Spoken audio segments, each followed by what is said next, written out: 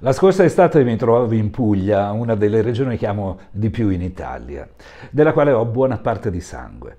Stavo percorrendo in auto la strada che passa per il comune di Avetrana, nella provincia di Taranto, quando ho dovuto rallentare ben oltre i limiti a causa dell'asfalto devastato, delle buche mai riparate, delle voragini pericolose sparse qua e là, e mi sono trovato a lamentarmene immediatamente con mia moglie, seduta al mio fianco, ritenendo la situazione folle e maledicendo la noncuranza dell'amministrazione e il degrado in cui gli abitanti di questo comune devono vivere, andando incontro anche a spese extra nel momento in cui subissero danni all'auto. La cosa ci ha talmente colpito che ancora oggi, quando incontriamo una strada dissestata anche nella provincia di Brescia, in cui viviamo abitualmente, ironizziamo dicendo benvenuti ad Avetrana. Probabilmente sarà capitato anche a te di lamentarti per qualcosa che non è in linea con le tue aspettative. E a me capita di continuo di ascoltare amarezze del genere dalle persone che si rivolgono a me per sessioni di coaching. Aspettative frustrate, spesso relative all'ambito di coppia, ma non poche volte nei confronti di un genitore, di un figlio, di un fratello o di un collega.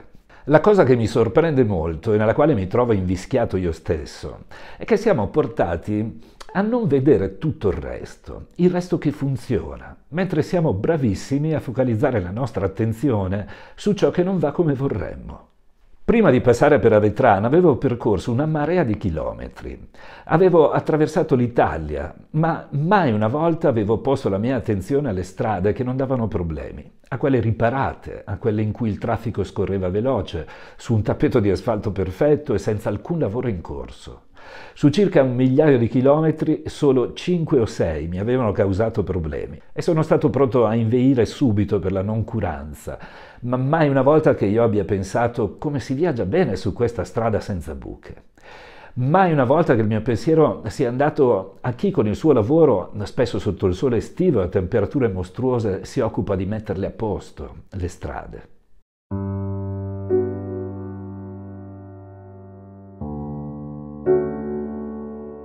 È semplicemente dovuto per un automobilista poter viaggiare su un asfalto curato, come è dovuto che il nostro partner si comporti sempre bene con noi, addirittura ci legga nel pensiero, si impegni a farci stare bene, a non riversarci addosso il suo stress personale con risposte taglienti in certi momenti, ad accettare i nostri capricci e ad allinearsi alle nostre aspettative. Il dissesto fa parte delle strade in certi tratti, come alcune aspettative frustrate o certi comportamenti egoistici fanno parte di una relazione, qualsiasi sia la relazione. Eppure siamo tutti maestri nel dare per scontati i momenti di intesa e gli aiuti che ogni giorno riceviamo da un partner, da un genitore o da un collega, mentre ci alteriamo di fronte alle loro mancanze, annebbiandoci e obnubilando quasi completamente il buono che riceviamo e che abbiamo ricevuto e che continueremo a ricevere. Secondo me dovremmo tutti spostare almeno di qualche grado la nostra attenzione e personalmente sto cercando di farlo da tempo, spesso rendendomi conto delle mie orrende ricadute. È un lavoro che richiede molto impegno, perché non siamo stati educati in questo senso, ma quando riesco a guardare il tutto e non la singola parte che mi disturba, io per primo sto meglio e faccio stare meglio anche gli altri. Non è mai troppo tardi per educarci a essere riconoscenti e nemmeno è tardi per cominciare a vedere anche ciò che non vediamo, perché lo riteniamo scontato o perché semplicemente siamo abituati a riceverlo. Ci sono pendolari che prendono il treno ogni mattina per andare al lavoro e non provano la minima riconoscenza nei giorni in cui è puntuale e non crea disagi, ma si accendono come la diavolina per l'annuncio ritardo che avviene qualche volta. Ho avuto un padre che mi ha regalato valori in cui credo e che non finirò mai di ringraziare. Ma da bambino l'ho visto spesso scostare bruscamente il piatto di spaghetti e rifiutarsi di mangiarlo quando erano leggermente scotti, causando un senso di colpa lancinante in mia madre, mentre quando la pasta era perfetta e accadeva 9 volte su 10, non le faceva un complimento né la ringraziava. Era semplicemente dovuto. E lo stesso per una camicia che aveva il colletto non perfettamente stirato, quando nell'armadio ce n'erano almeno 20 disponibili e impeccabili, frutto del lavoro non retribuito di una moglie che non doveva solamente stirare, Andava a fare le spese, cucinava, faceva le pulizie, metteva in ordine il delirio di 2 figli, li gestiva nelle loro liti quotidiane, si occupava di sua madre, che era anziana, e spesso anche di quella di mio padre. Eppure un piatto di pasta scotta o una camicia stirata attiravano l'attenzione di suo marito più di tutto il resto, e giù di musi lunghi. Sono solo esempi, declinabili in 1001 sfumature, e ognuno di noi potrebbe farsi un sano esame di coscienza su quanta riconoscenza ha offerto in una relazione, fermandosi e facendo, ad esempio, un paio di liste con carta e penna.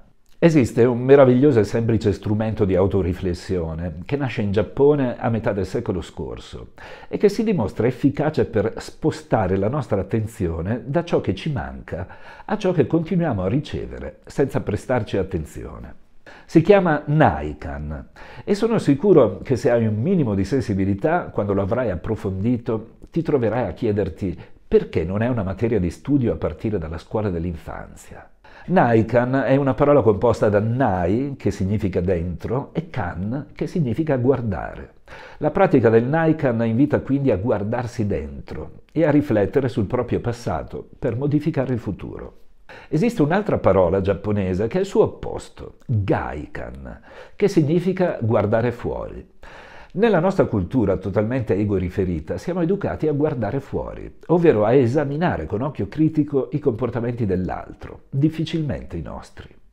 Il problema è che fin da piccoli cresciamo immersi in questo tipo di esempio pratico, che vede il mondo girare attorno a noi e ci porta a porre attenzione alla scarsità piuttosto che all'abbondanza. Una volta contagiati, tutti siamo concentrati sui nostri bisogni soggettivi e siamo pronti a lagnarci quando l'ambiente e le persone che ci ruotano attorno non si allineano alle nostre aspettative. Il Naikan è davvero semplice, disarmante per quanto lo è. Prevede 3 domande che potremmo farci spesso per migliorare qualsiasi relazione. La prima è: che cosa ho ricevuto da? La seconda: che cosa ho dato a? La terza è: quali problemi o difficoltà ho causato a? Il Gaikan invece ci spinge a porci una domanda molto diversa. Cosa non sto ricevendo da?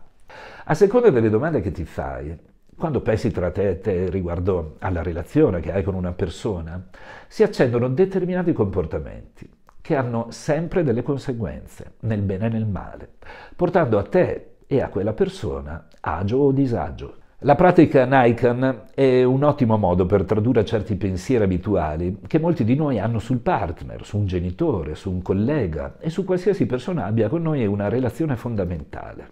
Per esempio, la domanda «cosa non mi sta dando il mio partner?» tradotta in versione Naikan diventa «cosa sto ricevendo dal mio partner?» Per renderti conto di quello che l'altro ti dà, magari da tempo, è utilissimo, come ti ho detto, prendere carta e penna, tracciare 2 colonne, nominare la prima cosa mi ha dato e la seconda cosa le ho dato. Puoi farlo su un largo periodo di tempo, su una vacanza ad esempio, oppure su una singola giornata, ma è richiesta la massima umiltà e obiettività nel fare le liste, sforzandoti di vedere ed elencare anche le piccole cose che hai ricevuto da quella persona, quelle che non sono così scontate né dovute. Mio padre, ad esempio, davanti a un piatto di pasta scotta o a un colletto di camicia non stirato, avrebbe potuto fare mentalmente una riflessione Naikan prima di decidere di presentare a sua moglie un atteggiamento accusatorio. Quanto sarebbe stata lunga la lista di ciò che stava ricevendo ogni giorno da mia madre, senza fermarsi mai a notarlo e senza un grazie. E quanto sarebbe stata più corta la lista di cosa stava dando lui a lei, al di là della garanzia di un sostentamento economico, del non far mancare nulla al nido e dell'essere un bravo padre di famiglia. Se poi avesse aggiunto una terza colonna, chiamandola «quali problemi o difficoltà ho causato e causo a mia moglie?», e fosse stato onesto nel compilarla con umiltà, si sarebbe reso conto che un muso lungo, a causa di una pasta leggermente scotta, non è idoneo a quel tipo di relazione ed è un atteggiamento accettabile da un bambino di 3 anni, non da un adulto. Non esserci educati all'autoriflessione umile, correggimi se sbaglio, ci porta spesso ad agire comportamenti verso l'altro che hanno addosso una certa dose di violenza e di accusa. E questa mancanza di tatto esce fuori proprio con le persone che più ci stanno dando benefici, quelle con cui abbiamo più confidenza, mentre con i perfetti sconosciuti ci pensiamo 2 volte prima di sbottare. È un controsenso nel quale, come ti ho detto, spesso mi ritrovo inguaiato anch'io, ma da quando ho iniziato a impegnarmi mi capita sempre meno. Ringraziare chi ci semplifica la vita, dichiarando apertamente la nostra gratitudine con le parole dette o scritte su un biglietto che accompagna un regalo, è un'ottima pratica che dovremmo attuare soprattutto con le persone che ci dimostrano ogni giorno il loro amore e il loro accudimento. Ma è un buon allenamento abituarsi a farlo anche con chi non vive con noi. Molti di noi oggi, prima di recarsi in un ristorante, mai visitato prima, controllano sul web le recensioni dei clienti che ci sono già stati, come faccio io stesso. Se hai mai cercato testimonianze del genere, probabilmente avrai trovato anche molte recensioni negative. Secondo una ricerca recente, sono proprio le recensioni pessime a esercitare un'influenza maggiore nel consumatore. E ben vengano quando l'esperienza è stata davvero pessima, perché aiutano altri a evitarla. Tuttavia mi domando spesso se quella persona che ha dato una sola stella al ristorante o al negozio abbia anche offerto recensioni entusiastiche quando si è trovata bene da altre parti. A quanto pare dal trend delle recensioni, nel nostro paese siamo un po' tutti propensi a dare per scontato un servizio impeccabile e a non prenderci il tempo per testimoniarlo e per ringraziare chi ce lo ha offerto, mentre siamo leoni da tastiera quando le nostre aspettative vengono frustrate. Se vuoi approfondire il Naikan, e te lo consiglio dal cuore, leggi il libro di Greg Crack, che si intitola Naikan, edito da Mimesis. Reperirlo è facilissimo, leggerlo anche. Praticarlo può diventare una splendida abitudine, con un po' di impegno a guardare dentro, anziché sempre e solo fuori. Ci rivediamo sabato prossimo. Buon Naikan, da Sergio Massi.